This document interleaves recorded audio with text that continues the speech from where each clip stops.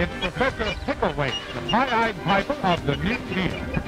32, the Democrats built a real and popular platform. States' rights, balanced budget, lowered taxes, economy, and sound money. Every plank a solemn pledge and promise. The visitor has hitched his donkey to the platform. But it's not a donkey after all. It's the New Deal jackass, a political hybrid without pride of ancestry or hope of posterity. Over the last 2 decades, the concept of enacting a Green New Deal in the United States has increasingly gained popularity. In the political arena, the concept of a massive jobs program designed to drive the greening of the American economy was first pushed for by the Green Party.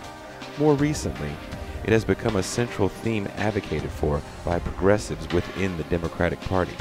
For many on the left, the Green New Deal is envisioned as a bold program designed not only to tackle the growing environment crisis, but also to create millions of new, well-paying manufacturing jobs.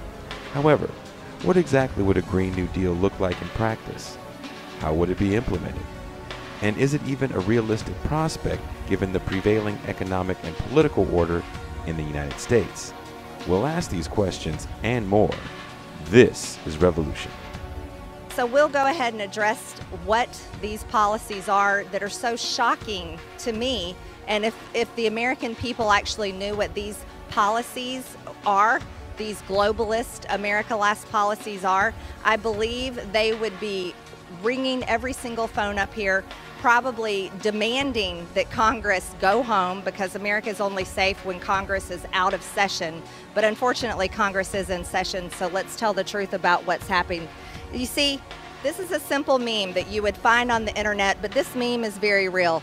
The Green New Deal, surprise, serves China and China only.